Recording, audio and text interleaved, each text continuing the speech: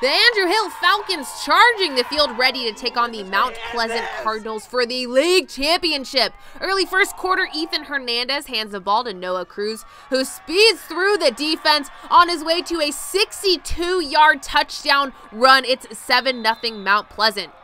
On the next possession, Zeke Jasso hands the ball to DASHAWN, who battles his way for 31 yards, setting up an Andrew Hill touchdown after a missed PAT. Andrew Hill trails it 7-6.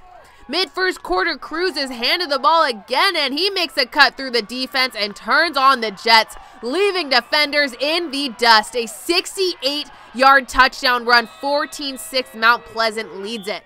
Still in the first quarter, and it's Cruz again for a 10-yard touchdown. His third touchdown of the quarter, part of a 4-touchdown game for Cruz. Late second quarter, it's Jasso who bullies his way for a 16-yard rush, setting Andrew Hill up for a touchdown, trailing 21-12. But with seconds left in the half, Hernandez scrambling around in the pocket, firing an 18-yard touchdown pass to Marco Herrera, and Mount Pleasant goes on to win it 40-18. The Cardinals, the West Valley League champions. Check out that stat line for Cruz.